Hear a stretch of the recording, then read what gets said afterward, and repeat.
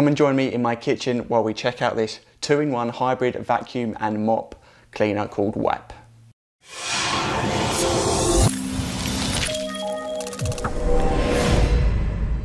Hello, Nick here from TechNuovo and welcome back to the channel. I have been using this for the last couple of months. It's the Behow WYPE, a 2-in-1 hybrid vacuum and mop cleaner. But before we get into the review, please show some support for the channel by hitting that subscribe button, giving this video a thumbs up and following us on our socials at TechNuovo. So back in June, Behow, a company based in Hong Kong, started a Kickstarter campaign for their new product WYPE. In the 30 days, they smashed their goal and got hundreds of backers, and for a very good reason too. At the time of the campaign, they sent me a prototype to try out, which I used a handful of times and gave it a positive write-up. It's now been a couple of months since receiving the prototype, and I've been using it every weekend since, and I thought I'd share my thoughts with you now. In the box, you get the cleaner itself in 3 sections, the charging and cleaning base, associated accessories, and some instructions. It's an all-white affair with subtle hints of an orange, rose gold chrome, and a splash of grey here and there. It's lightweight, sturdy, and feels well built. From top to bottom, the handle has 2 buttons, power and self-clean. Moving down, you have a brushed metal shaft leading to the mop head itself. There are 2 indicator lights showing power level and roller replacement requirements.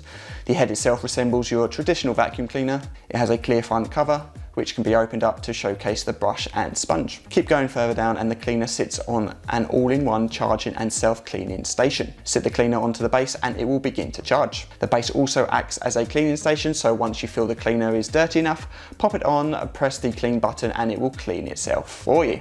There's a little bit of setting up to do with the cleaner and it needs to be done in advance. It's also recommended to charge the cleaner for at least 2.5 hours before using it for the first time. Firstly, you need to soak the foam roller that's included in water until it puffs up and goes soft. The roller is very much like a paint roller. When dry, it's very firm, but once in water, it begins to soften and becomes more like a sponge. While the roller is soaking up some water, fill the base up to the top with clean water and add some cleaning product if you want. I use a small amount of bleach in my tank, but other products are available. They recommend nothing too bubbly like washing up liquid, and double check your flooring before putting any product on it. Once the roller is no longer hard, insert it into the cleaner and you're ready to go. It took me by surprise that the cleaner is self-propelled. So when you hit the power button, it will begin to move on its own, making it very easy to use. Move forward, it vacuums, move backward, it wipes. Suck up the debris and dirt going forward, pull it back to clean the area with the water solution. Underneath the head is a rubber wiper, which helps leave a clean mop finish when pulling back. Ever been to an ice hockey game and seen the machine clean the ice? It's a bit like that, and it's ever so satisfying to do.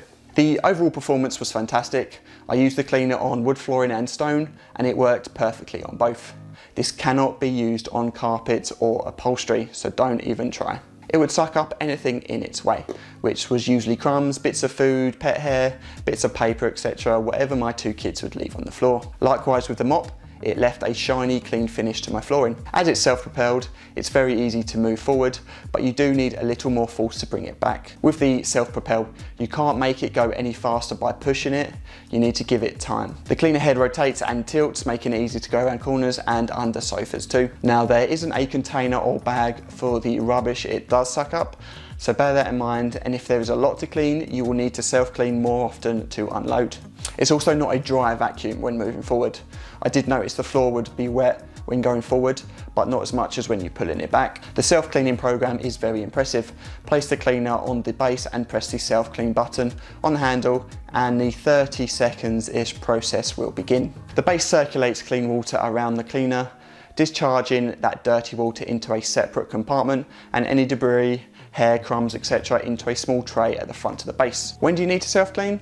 Whenever you feel like it. And for me, I'd noticed when pulling back the floor wasn't getting as wet, so that's when I did it. Depending on the size of the area you're cleaning, you may need to empty the dirty water and fill with fresh water multiple times. For me, I managed 2 self-cleans before having to top up the water. There is also a red light that will appear on the base when clean water needs to be added. The only negative to the self-clean, it's noisy, really noisy, and has quite an aggressive churn to it too.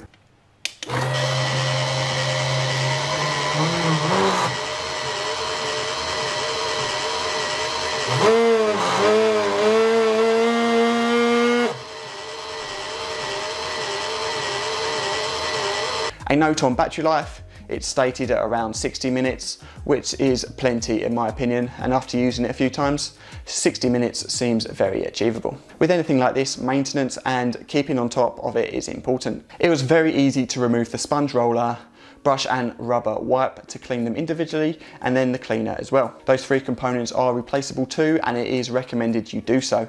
The roller should be replaced every 6 to 12 months, the brush every 12 months, and the rubber wipe every 6 months. So there is that ongoing expense associated with using the cleaner, and that lower indicator light on the shaft will illuminate when the roller is due to be replaced. Now I've been using the cleaner for a lot longer.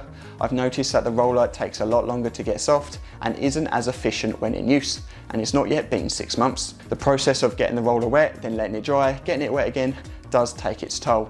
So that would be the first component I get replaced. To summarise, I'm really impressed with WYPE. It's a fantastic product. It undertakes 2 tasks in one, saving me a lot of time, and it actually does a really good job at it too. The self-clean is noisy, finding somewhere to store the cleaner could be a problem, and some may be put off by the ongoing maintenance, but other than that, it's a great piece of tech. As for pricing, I'm unsure right now, as during the campaign, they were on offer as low as £137, but I imagine that price to increase when they're released in the next month or two. If you have stuck around to the end of this video, thank you very much. Make sure you subscribe to stay up to date with all our latest videos.